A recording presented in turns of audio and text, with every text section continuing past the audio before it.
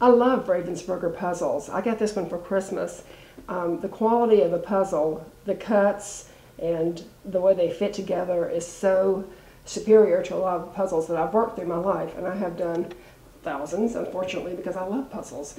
This one is fun because it's a panoramic puzzle, 1,000 pieces. Took me a couple of days to do with a little help, but it's a great puzzle, and it makes it's sort of difficult because there's just a lot of color here. This was fairly easy. This not so much. There's a lot of nice color in here, so certain areas of it were a little harder, but some of these areas were a little more simple. The other thing that makes this hard when you do a panoramic puzzle is it is so long unless you've got incredibly long arms. You have to constantly move around the puzzle, and that makes it a little more demanding and challenging, but I like that about puzzles because puzzles are puzzling and challenging, and that's what makes this one so much fun.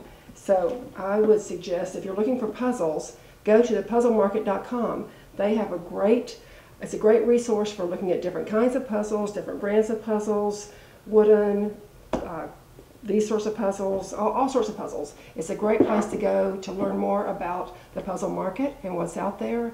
And believe me, there's a lot of puzzles out there. Have fun.